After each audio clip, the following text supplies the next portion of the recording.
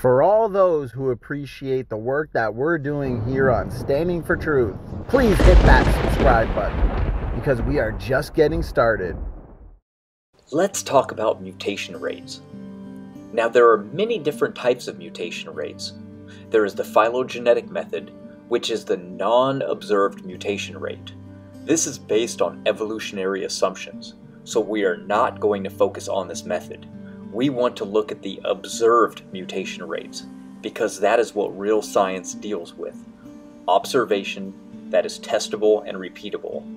Therefore, we will be looking at both the de novo mutation rate, which deals with the mutation accumulation over time, while ignoring somatic mutations. Then we will look at substitution rates, because they also deal with mutations in a population size.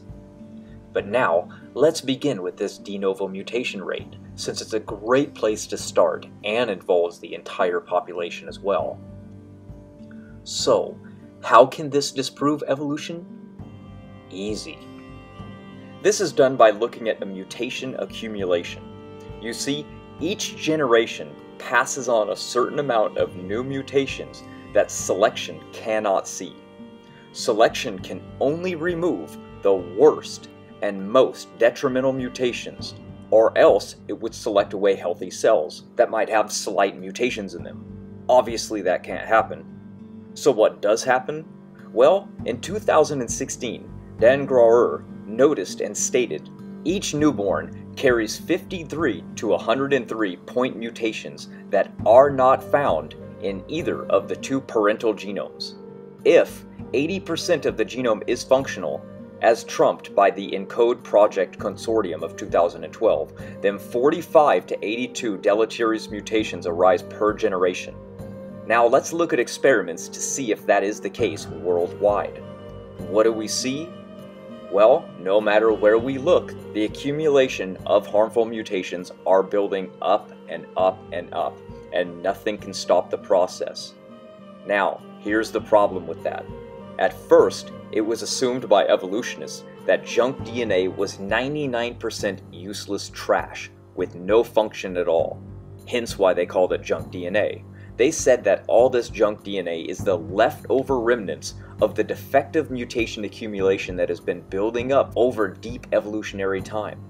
This is why Dan Graer said, if ENCODE is right, then evolution is wrong. Because, as stated by them, if the human genome is indeed devoid of junk DNA, as implied by the ENCODE project, then a long, undirected evolutionary process cannot explain the human genome.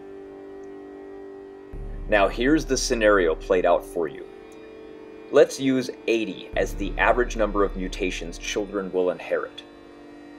Now let's use Adam as the first generation, who had no mutations. Now his first children would have anywhere from 60 to 100 new mutations. But let's give evolution the benefit of the doubt on this one, and in this scenario say that the perfect selection can see and remove all of the worst mutations. But it still leaves the best of the worst, leaving 60 new mutations to be passed on to the next generation. Then this process repeats to the next generation, and then the next generation. As you can see, the doubling of each generation keeps occurring. This is what scientists have observed and how some mutation rates are actually counted. But this should be not taking place over deep evolutionary time, and why there are so many theories trying to explain away the data. Because if you rewind the mutational clock, what do you see? Well, you find not many mutations had accumulated in humanity the farther you go back in time. The matter of fact, if you lay down side by side ancient man next to modern day man, ancient man had fewer mutations. This de novo mutation accumulation evidence points to the human genome being very young and starting off perfect and going in decline, the exact opposite of what evolution teaches. Also, there are not enough total accumulated mutations if evolution was true. And no matter where you test in the mitochondria, we find mutation accumulation only goes back about 6,000 to 6,500 years. We can also look at substitution rates because those are easier to count. Evolutionists looked in the human genome and discovered that all of humanity only has 24 fixed substitution differences between them.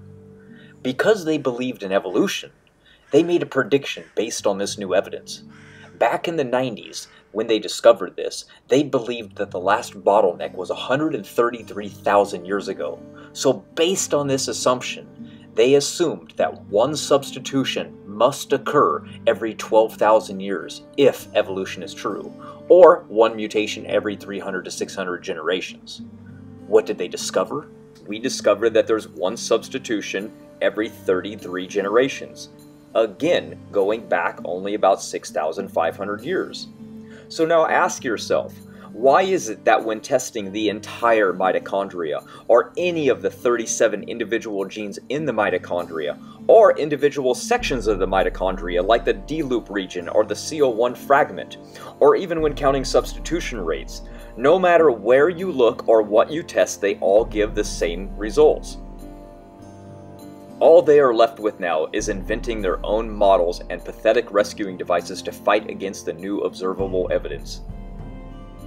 Now, here's another thing. We, Young Earth Creationists, are the only ones making testable predictions on mutation rates. You see, evolutionists cannot do this because they do not agree with the observable empirical rate. Here's where Dr. Jensen actually posed a challenge to any evolutionist to make a prediction against him. Guess what? None have. I'm taking the challenge to them now and saying, hey, let's go out and there's a fox in the woods. I bet you I can tell you how fast his mutation rate is. I have even recently used the empirical rate to make a prediction. It's called the de novo mutation rate validates the antediluvian patriarchs. So what I did was take the most accurate mutation rate study to date, which is Kong in 2015, who shows that by age 25, a male passes on 51 new mutations to their offspring, and females pass on 11. Every year the parents age, they build up new mutations that get passed on. For males, it's 2.01 new mutations per year, and for females, it's 0.83. So what I did is I took this and then I lined it up with the Bible and what it says about the ancient biblical patriarchs. Since the Bible is specific about the ages that the people were when they had kids, then I was able to calculate out and determine if the antediluvian patriarchs were real people and if their extreme ages were actually true. Guess what? The numbers lined up perfectly. And it's this study that I have submitted to peer review. Before we move on, let me explain what fixation means, because you will need to know to understand this in regards to substitution differences. Look at these two pyramids. At the base of these pyramids, you see two different populations of people. The top of the pyramid is going to represent fixation. That is, when a new mutation arises and makes its way through the population, generation after generation, until this new mutation becomes fixed in that population. Meaning, everyone now has this new mutation. It has become a fixed substitution. Now, let's say a person in a tribe has a new mutation arise. Well, depending on the population of the tribe this person lives in, it will determine the time that it takes for that population to reach fixation of this new mutation. Look at this chart. The top represents the Asian haplogroups. Looking specifically at haplogroup Q, we can see the migration taken all the way from Asia over to North America and then down to South America. Now here's what proves fixation rates are based on population size and not deep time. We know that South America was inhabited at the same time via migration from the north. Well, when we look at these branches, what do we see? We see more differences in some and less differences in others. Well, how could this be if they all arrived at the same time? Easy. The long branches are smaller populations. You can see that they have far more differences because they have more fixations compared to, say, the Aztecs and Mayans, which have much fewer fixed mutation differences, represented by the shorter branches. So, a quick recap. What determines the fixation rate of those substitutions are the population size. Since we see an average substitution rate occurring about every 30 to 44 generations, then it doesn't take very long to get 24 fixed substitution in the world's population, especially since there were two bottlenecks in the past, being the flood bottleneck and creation. And humans living in smaller tribal populations over longer periods of time allow for faster fixations of these substitutions. This explains why there are so few fixed substitutions, because humanity is young. And it also explains why Africa has the most diversity when it comes to fixed substitutions, because they have lived in smaller tribal populations and also have younger birth rates. Now, let's go over one more time why the best mutation rate is that of substitutions.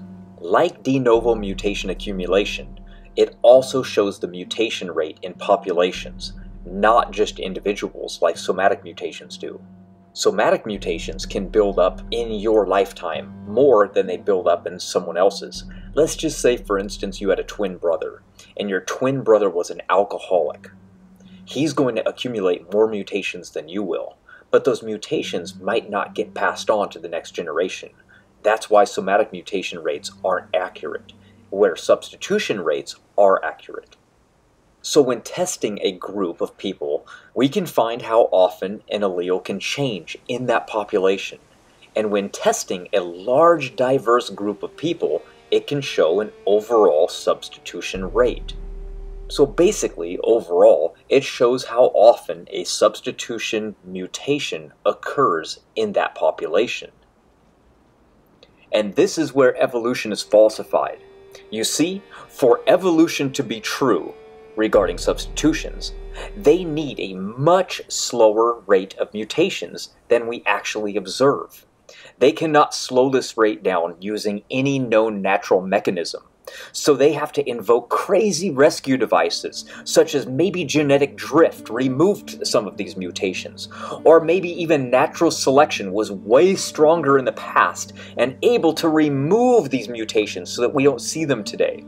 All of these horrible hypotheticals are nothing more than an ad hoc rescue device to fight against the observable data that tells us that humanity is young. You see, since humans on average are only about 8 substitution differences with a maximum of 24, we should expect a fast mutation rate. And that is exactly what we see. We see a fairly constant rate of substitutions occurring in the mitochondria, and when we place this rate up next to the Young Earth timeline, the numbers fit perfectly, with humanity only having a maximum of 24 fixed substitution differences.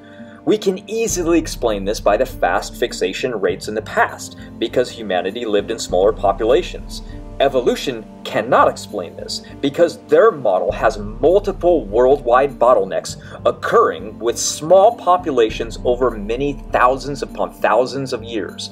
The numbers just don't add up, and their model is easily falsified using this observable fast mutation rates and observing how few total fixed substitutions there actually are. Some alleles are spelled in a way that retains the original instruction of the gene. Other alleles contain changes to the sequence of letters, sometimes called DNA mutations, that change the meaning. Letters may be left out, repeated, or changed completely. even a single letter change can have a big impact on the instructions that your body has. The instructions contained in some genes are so important that there are very few alleles or alternate spellings in the population. Significant changes in these genes are often linked to disease. But if that's not destructive enough, evolution has been dealt its death blow, as they have discovered that mutations are all new. Gene mutations only began showing up in the last 200 to 400 generations, which take us back right to the beginning of creation. Exactly what our model predicted.